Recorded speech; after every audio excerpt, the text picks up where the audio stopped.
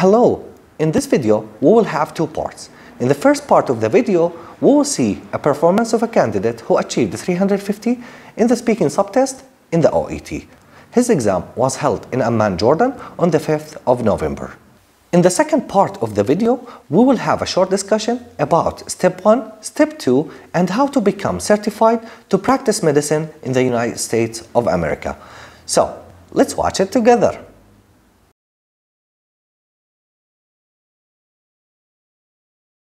This is the speaking test for the Occupational English Test, OET, held on 21st of January. The candidate name is Faraj. My name is Sa'id. Hello, doctor. Hello. In the first part of the test, we'll start with general questions about yourself. Don't worry, this part will not be marked. Do you understand? Yes. Okay, let's get started. Let's start with the first question about the reason you're taking the OET. Okay, the reason of taking for me to take the OET because it became mandatory in order to get ECFMG certification to practice medicine in the States. Amazing. All right. Why did you choose medicine as a career? I chose medicine as a career in order to help people in need, okay, and to improve their status. Okay. How to be successful as a doctor? It's a matter of commitment to your job and to the people you are helping. You should study and to improve your clinical information and improve your ability to help them. Okay, thank you very much. Okay.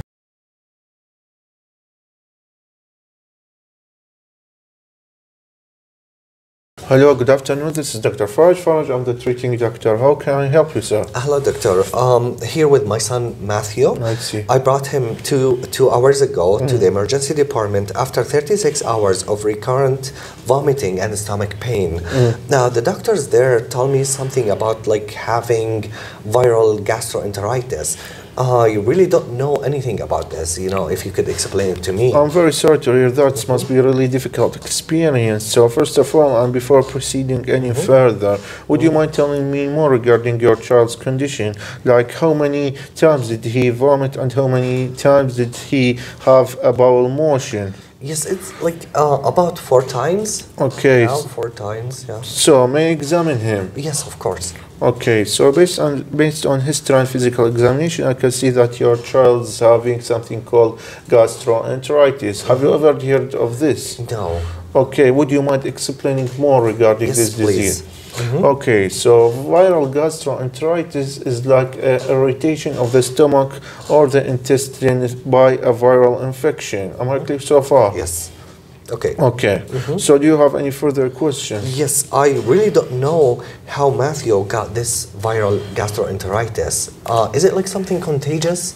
I understand your concern. Yes, viral gastroenteritis is like contagious and can be spread through multiple ways, okay, most like through contact with a vomitus or a feces of the infected person, through first of all like through shaking hands, and second of all and most common thing is through using a contaminated object or eating a contaminated food. Am I clear so far? Yes, I understand. Yes. Okay, but about my son, he looks very weak.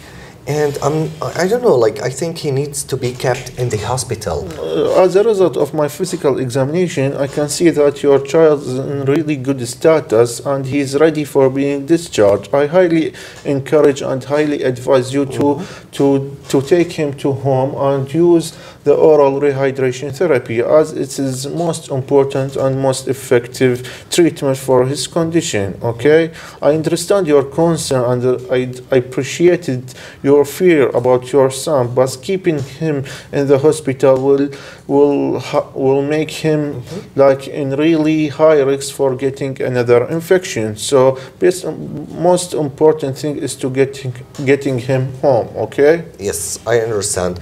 Well, the only concern that I have, if he starts like to feel worse at home, I know really what to do there. I understand your concerns, but unfortunately things got worse, and I highly encourage you to come to the hospital, okay? Yes. Other than that, I highly encourage you to increase his fluid intake by unsweetened fruit juice or getting electrolyte fluid. Okay.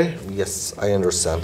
Well, doctor, I feel like really better about taking my son home. Okay, so in order to do a recap of our appointment, your son is in really good health and he's ready for being discharged. Yes. He had something called viral gastroenteritis and he's now in very good health. Most important treatment, as I told you earlier, is oral rehydration therapy, and the most important thing is getting him home and everything will be better. Am I clear so far? Yes. Okay, thank you, sir. Do you have any further questions? Only one thing about like the type of food.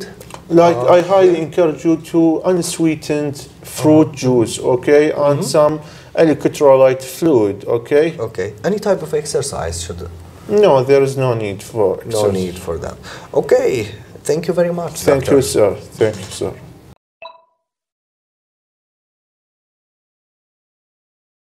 الله يعطيك العافية دكتور. وسهلا. دكتور أنا حابب أسألك أسئلة عن موضوع الستيب 1 والستيب 2 بما أنك أنت تقدمت للامتحانات هدول والحمد لله باس. مزبوط؟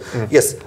دكتور شو هو الستيب 1؟ ستيب 1 هو بيسكس اكزام، اوكي؟ هو اللي هي يعني يمتحنك بالبيسكس ستاف واللي هي والكورليشن مالتها بالكلينيكال واي، يعني هي ربط بين اهم شيء، يعني هو يجيك الكيس مثلا كلينيكال بس السؤال ما راح يكون على البيسكس، اوكي؟ هذا هو الستيب 1 اكزام. ستيب 1 اكزام واز ا مونستر قبل، يعني كان صعب. الناس اي صعب جدا جدا جدا، بس كان حاليا ليش؟ لان كان الناس تحتاج سكور ان ستيب 1، يعني ماده صعبه زاد انه تجيب سكور فخلى الامتحان يعني يعني مستحيل.